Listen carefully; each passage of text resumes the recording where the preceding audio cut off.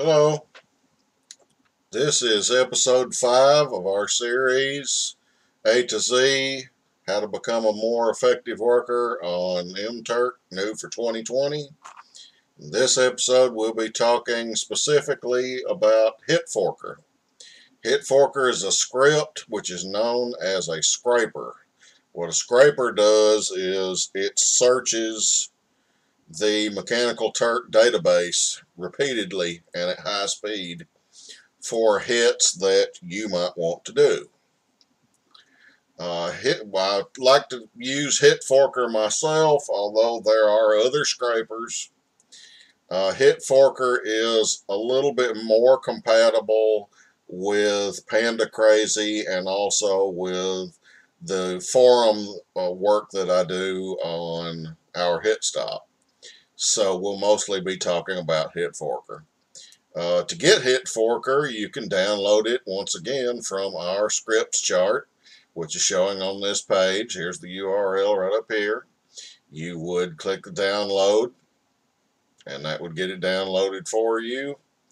And then you would go to a particular page. And that page is this page right here.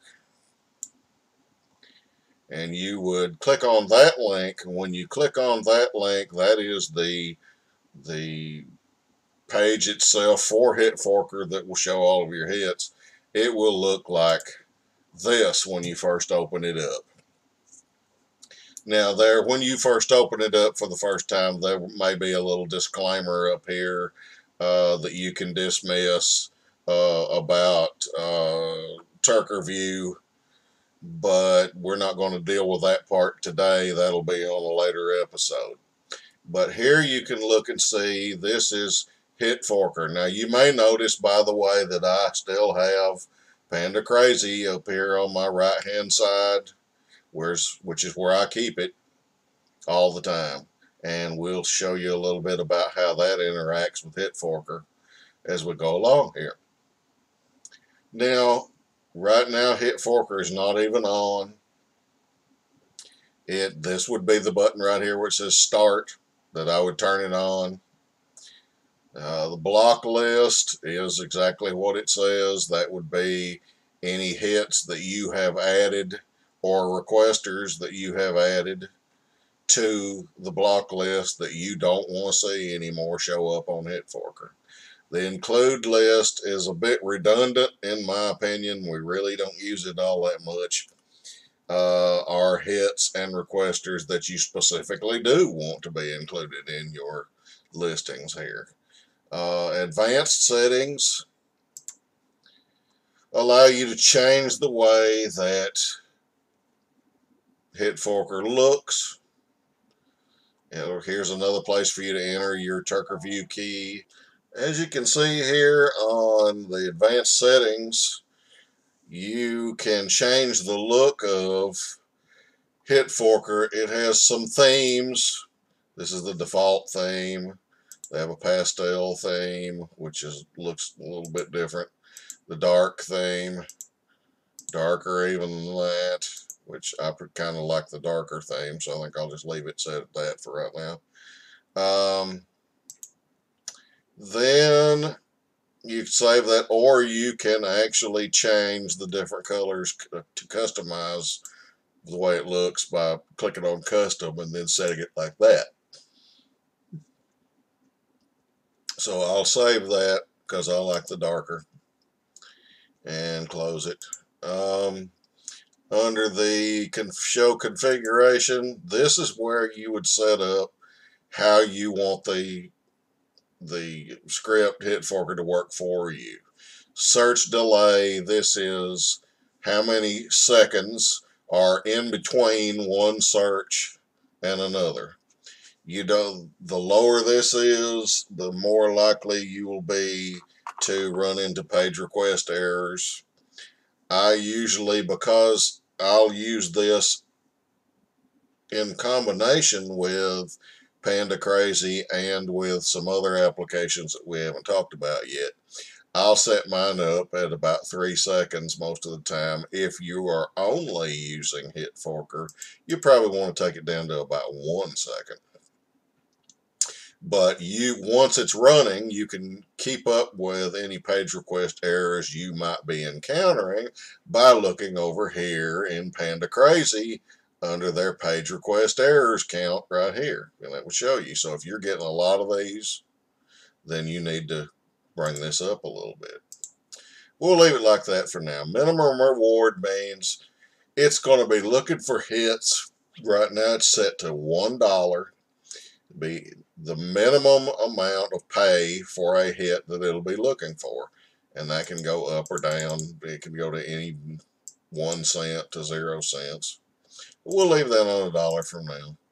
The minimum available is the minimum available number of hits that a particular hit has for you. Now that you can set that on 1 if you're only looking for something that, like a big batch that has hundreds or even thousands of available ones on it. You may want to ramp that up some.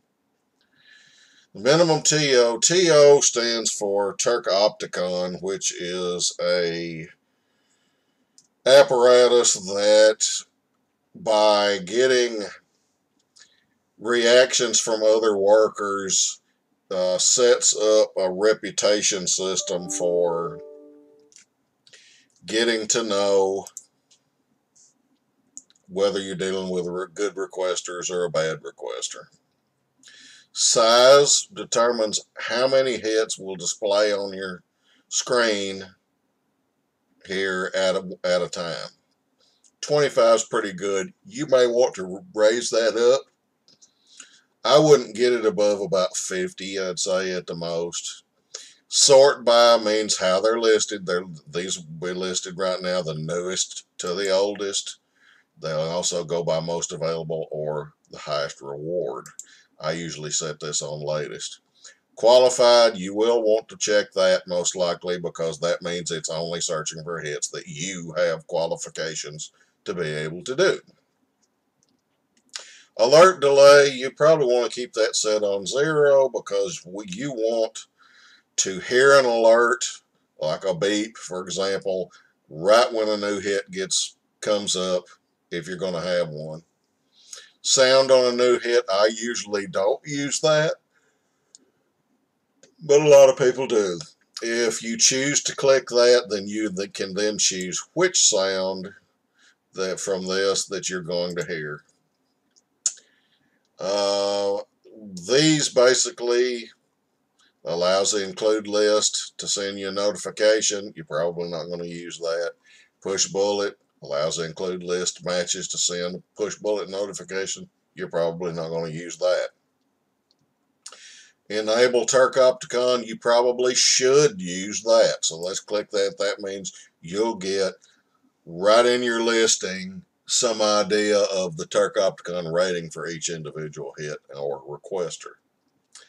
Hide the non-include list. Hide all hits that do not match your include list. You're probably not going to want to click that. If you click that, that's going to restrict the number of hits that you're seeing quite a bit, and you don't really want that. Hide block list. You probably do want to click this, because this means any hit that you have blocked you don't want to see, or you wouldn't have blocked it. So if in order to keep them hidden, you need to click this.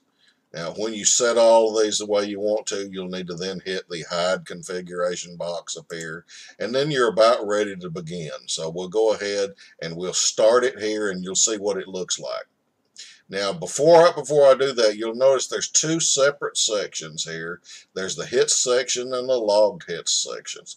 The hit section will show all of the current hits that it is searched for and found on its most recent search. So if it's searching every second, then it's showing for that 1 second everything that it found up to 25, because it's set at 25 as the maximum that it'll show right here.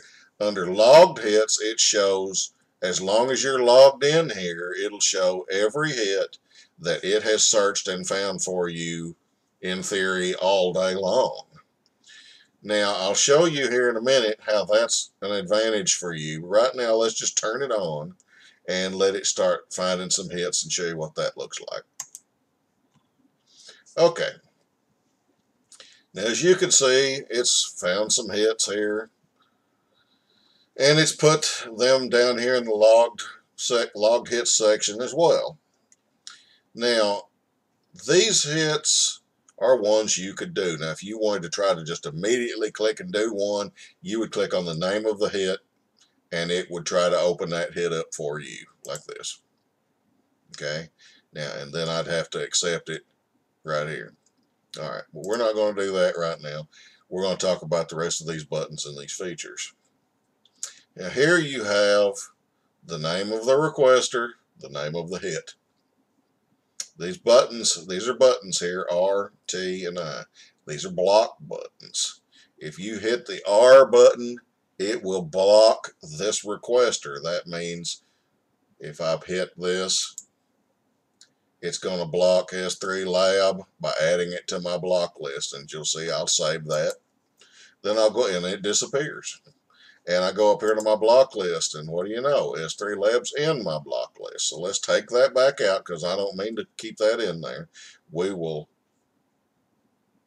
take this one and delete it from the block list like this. Then we will close the block list. So now it's back. Now under the T adds the hit itself to the block list, not the requester. So you would see every other hit that might be by S3 Lab, but you will not see that hit. And if I hit that, then that'll be added to the block list, and then you can see it's right there on the block list. So we will remove that off of there again and close that out again. All right. The I adds it to your include list. You're not going to use this option very much. That would add to your include list in the same way that the other two add to your block list. The VB stands for vBulletin. That is the type of forum that we are at our hit stop. If I want to post this hit to our hit stop, to share it with everyone else, I would click on that and it would copy it to my clipboard. When I went over to our hit stop, I could then right click over there and paste that hit on the board for everyone else. IRC is a different kind of way to copy for other types of boards. Now we covered already, this is the name of the hit. If you click on this, it'll try to bring that one up right now. This is the number of tasks there are in this hit. This is, under accept is, this is how much the hit is worth. Now if you hit this instead of this will bring the hit up, and then you would have to accept it. This will bring the hit up, and if it can, it will automatically go ahead and accept it. Now if I hit that right there, now it brought it up, but I've already completed that one, so I'd have to return it. So I'll return that and go back to where we were. TV is Turk review. That is a time value, excuse me, it's time value. This is an estimate of what people have made doing this hit. This is basically, if you extended it out into an hourly wage, this gives you an idea how long this hit is going to take in order to do. This is not really all that accurate, and I don't use that feature for very much myself, but you might. TO means this is a Turk Opticon rating. If you click on the rating, it'll bring up Turk Opticon for that one, and you can see a breakdown of how everyone has fared on that hit, whether they liked it or not. The panda buttons. We talked about this a little bit when we talked about Panda Crazy. The P puts a regular panda over here into Panda Crazy. The O puts a once panda over here into Panda Crazy. I won't go into that very much because we covered that quite a bit in an earlier episode, so you might want to refer back to that. Now, as time goes on throughout the day, this section of logged hits will get longer and longer and longer, while these cycle in and out and new ones get added to it and so forth. This changes so much and sometimes so fast that when I would maybe go to accept one of these hits, another one might pop into its place and I might accidentally click the wrong one. I see, like right there, click the wrong one. But if I go down here into the logged hits, they stay as long as I'm stayed logged in. So Hit Forker is a really good way, it's a scraper, to search for and then either try and directly accept or create pandas for, or be able to post a hit to a message board. This right here, the combination of a scraper such as Hit Forker and Panda Crazy and the message board, this is how a great majority of Turk workers do their work every day. This is the way we all have worked day in and day out for years in many cases. At our hit stop, we have developed some more technology that basically makes a lot of this somewhat obsolete, but we'll get to that in a later episode too. But if you want to see basically what the best way of working on Turk right now, perhaps, definitely last year and prior to that, this was the cutting edge of what you can do, or what you could do at that time. Now we'll continue on. In our next episode, we'll be talking about a few other small scripts that we want to mention that'll make Turk work a little bit easier for you. If this video has been of help to you, please be sure to click subscribe and to check out our other videos on YouTube. If you'd like to increase the amount of income you're making on Mechanical Turk, one of the best ways is to become a member of an online worker group. There are several of these groups on the internet, but of course I recommend ours at ourhitstop.com. We aren't called the friendliest Turk worker board on the web for nothing. Membership is free, so stop by and learn from hundreds of experienced Turkers. I can't guarantee how much, but I can guarantee that you'll learn how to make more money by being a part of our group. We also have some exclusive tools that you won't find anywhere else that can dramatically increase your earnings now.